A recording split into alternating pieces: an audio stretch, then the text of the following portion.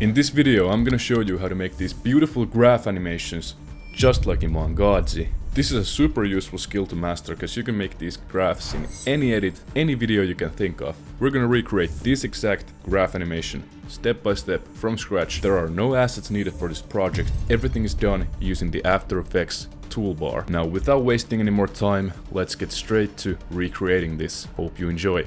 Alright, so here we are in After Effects and this is the graph animation we're gonna make. And if we look at this, we can see the background, this line, this grid, this line, which is the actual graph coming up, and this text, this pretty nice match cut here. Pretty simple, let's make it. So go over to composition and make a new comp. I'll call this Iman Graph Animation and just 1920 1080, frame rate 30, and click OK. Now let's start with the background, and the way we'll make a background is we'll right click and make a new solid and just call this background PG. Perfect. And now let's add an effect called For Color Gradient. You can use this plugin. You can also find them here in the effects and presets. I use the plugin, it's pretty nice, it's free also, so why not get it? And now let's go ahead and make all of these black. And you can make the first one black, and then you can just take this eyedropper tool and select the previous one to make it really quick. And then let's change the first color to a dark red, some kind of red like this. Perfect. And now you can kind of zoom out, and if we have the effect selected, you can see these dots. And with these dots, we can manipulate the amount of colors which are shown. And I'm just gonna play around with this till it looks good.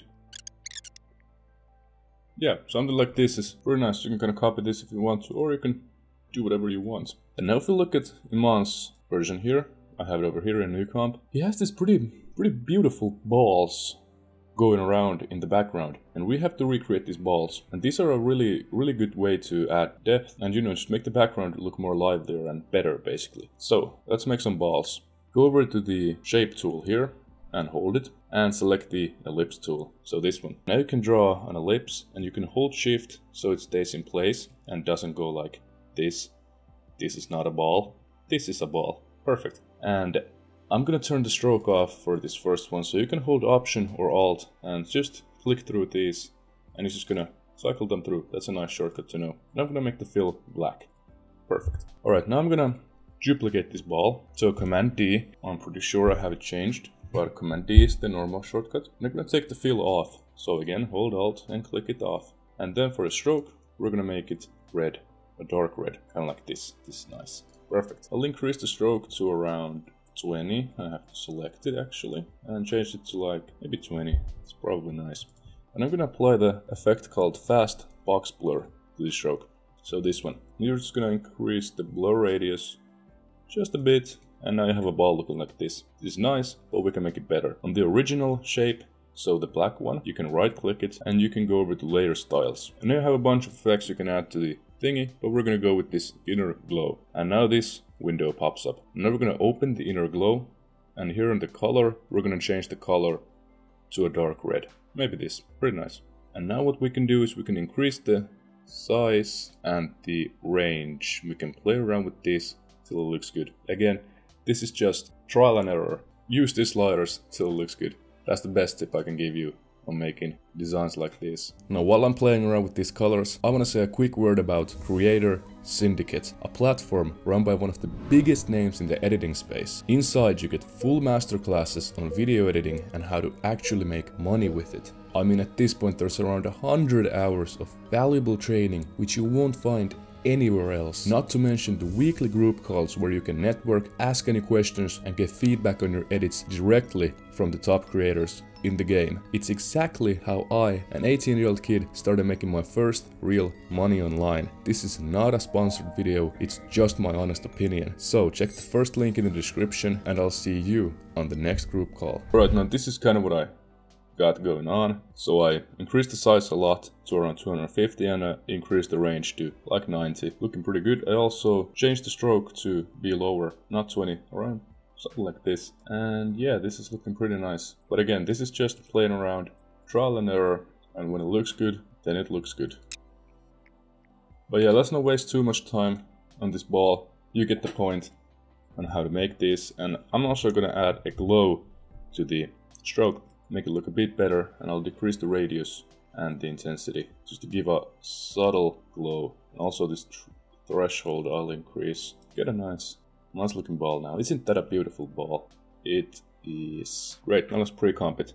Select this, hold shift, select this, command shift C, and it'll pre-comp it, and we'll just name this ball, and make sure this is selected. Click OK, and we'll make it into a 3D layer.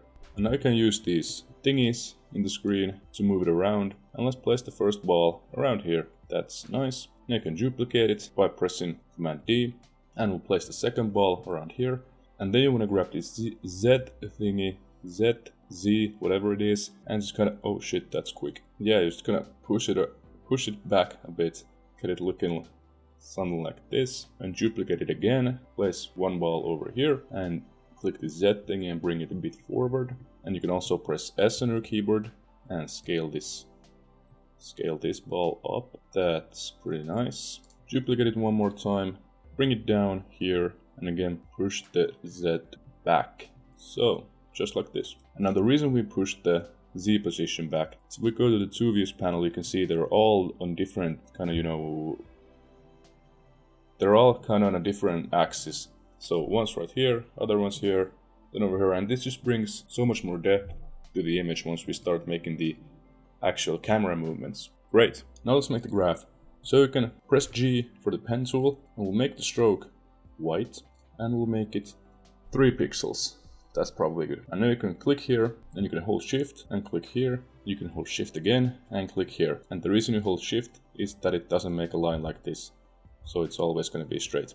And now we have this, but we want the edges to kind of fade out and get smaller as it gets closer to the edge. So go ahead and open the line and go over to Contents, Shape 1, Stroke 1, Taper, and make the start length and end length 100. And this basically, you know, makes it thinner to the end, and it also makes it, you know, smaller. So if you have this at 50, it'll look like this, and at 100, it looks like this. And the reason we made it 100 is we can now use these ease sliders. And if we place these two around 40 maybe, now you can see you get this beautiful effect, and this makes it look better than just going with the start length and end length. These ease thingies make it look much better. But yeah, that's the line done. Now let's make the grid. So right click and make a new solid, and let's call this grid.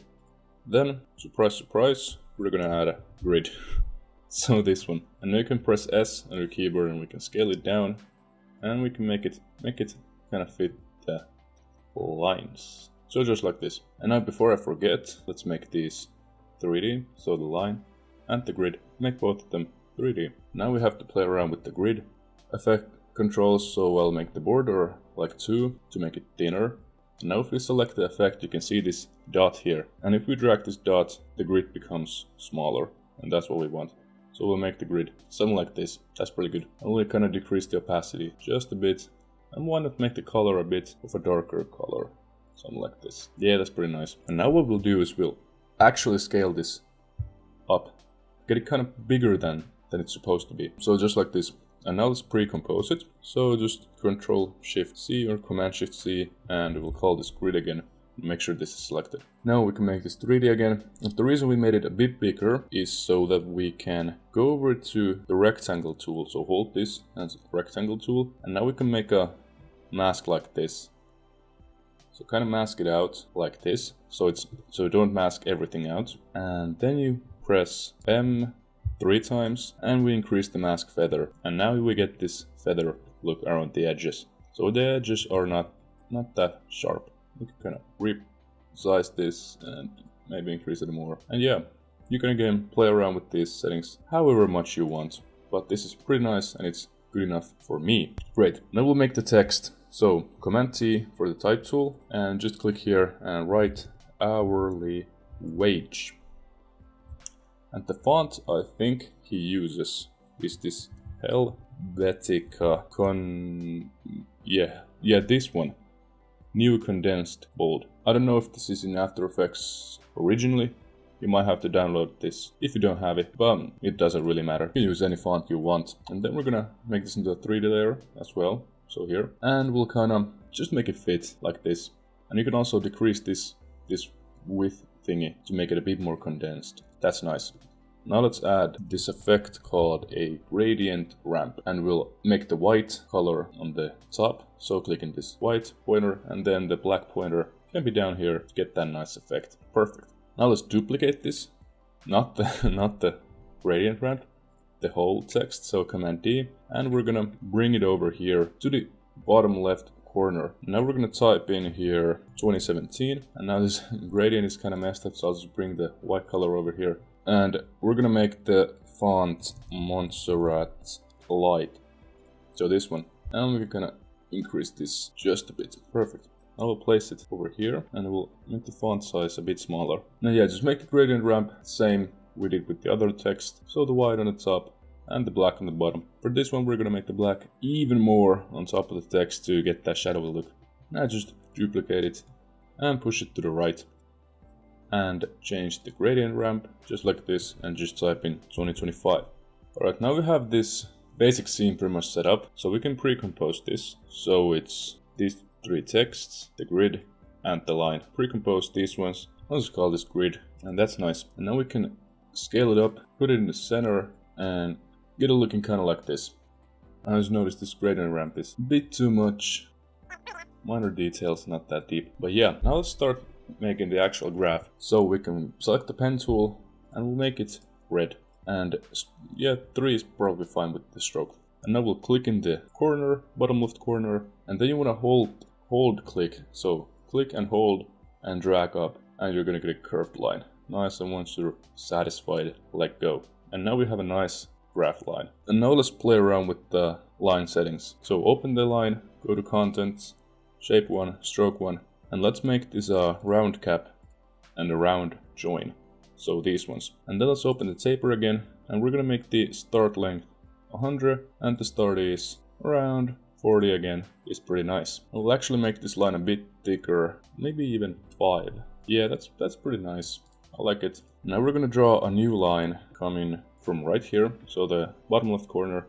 And coming all the way over here outside of the grid. And this line is gonna be a gradient. Then you can again hold Alt and click through this and get this gradient line. And for this, we're gonna make the last color red, so kind of like this. And the first color is also gonna be red. But this opacity thing, so this bottom thing, we're gonna click it and we're gonna decrease it to get a nice look like this. And then select the right side opacity stuff and also decrease this a bit. And that looks really good. Perfect. Now we can even decrease the opacity a bit more. This is just supposed to be a subtle line, and yeah, this is great. Now we can duplicate this, so select it, Command D, and we can bring it up over here when the line is about finished. Perfect. Now it should look like this, and here we're just kind of setting up the scene. We'll animate all of this later, of course, but let's set everything up. Now I'm gonna actually go to the pre-comp, so this grid pre-comp we made. Over here, and I'll Control C on this hourly wage text. And I'll bring it over here just by duplicating it. Also, before we forget, make everything 3D, so just like this. And yeah, now we have this text, and I'll bring it down here. So as you type in $50 to $100, you can bring the white end of the ramp over here to make it easier to see. And then we can again play around with these font settings a bit more condensed, just like this. I'll increase the size just a bit. Great. Now we'll place this right here on the edge of the grid. And make the black point on the bottom and the white point on top, just like this. And we actually have to select the line and make sure it fits the whole thing. So you can press G for the pen tool, and you can hold this and hold Shift and just bring it just like this. Perfect. Now we can duplicate this text, bring it up, and write $18,000. That's nice. Then again, change the gradient ramp points just like this. And we have to make this line a bit longer. So G again, and hold Shift and drag it over. Beautiful. Now our scene is pretty much set up. Now we'll animate everything. So we'll start off with this grid pre-comp. And it's pretty simple. Just go ahead and press T on your keyboard for opacity. Make an opacity frame, push it like half a second forward, and make it 0. Yeah, that's kind of how the grid was animated. You can easily ease this by clicking F9, selecting them in F9. Yeah, that's done. Now for the lines. So when it appears, we'll make this first line, so the actual graph, open it, click add, and add a trim paths, open the trim paths, and make the end keyframe. Push it a bit forward like a second, make it 0, and then let's select them, press F9 to easy ease them. Go to the graph editor here, select them, and pull this to around 70 and around 70. That's pretty nice. And that looks awesome. Now what I'll do is I'll just copy these keyframes. So select them, Ctrl C, Ctrl V, and Ctrl V on the other shape layers. And boom, everything animated. Beautiful. Now for this text on the bottom right, just press T on your keyboard over here and push it a bit forward and make it 0. And easy ease this, can adjust them, and that's nice. Now you can check this preview time thingy here. So we're at 0, we're at the start. We're gonna go to around 2 seconds, and that's when we actually want the second line to appear. So press U to see the keyframes and kind of pull them around here. It's probably good. And yeah, now it's delayed, it doesn't start at the same time, which we obviously don't want. And then I'll copy the opacity keyframes from the bottom text and paste them to the top text when the line is about to hit it. So just like this. Great. Now let's get to the camera stuff. So right click and make a new camera and make a 1 node camera. This can be 50. Perfect. Click OK. And now let's make a new null object, and we're gonna make the null object 3D, and we're gonna parent the camera to it. So this pick-whip thing, parent it to the null object. And I'll show you in a second why we're doing this. But yeah, open the null object and press P and go to around 4 seconds, which is kind of the end of this animation, and just make it zoom in like this. Perfect. And the gradient ramp is kind of messing up here. Now we have this subtle zoom in going on. Now we're gonna kind of go where the top line starts appearing. So right here you can see it appears, and we're gonna cut this camera. So I think it's Command Shift D. The original preset I have it changed, but yeah, just cut the camera. Press P for position, zoom it in, so the last one, increase it, and go up and go to the right, kind of like this. Zoom it in to the right. I'll make it a bit delayed so I can drag it over here and drag this camera. That's beautiful. Now we have to change the gradient ramp because we're kind of playing around with the positions. But yeah, let's change it like this. I'll make the zoom a bit less. Yeah, there we have a really nice match cut done pretty easily. Awesome, now let's add some finishing touches, which is, first off, I'm seeing that this line needs some glow. So I'll add a glow and I'll try to make it look good. Yeah, so I just put on a glow and I adjusted settings like this, and I duplicated the glow to give it some more effect, so you can copy these settings if you want. I'll duplicate maybe one more time, and I'll decrease the radius and the threshold and the intensity a bit.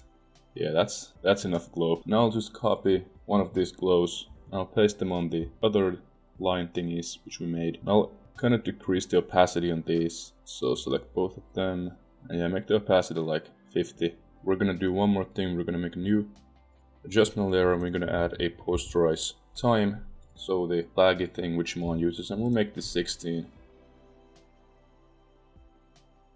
Now that's a really good looking animation.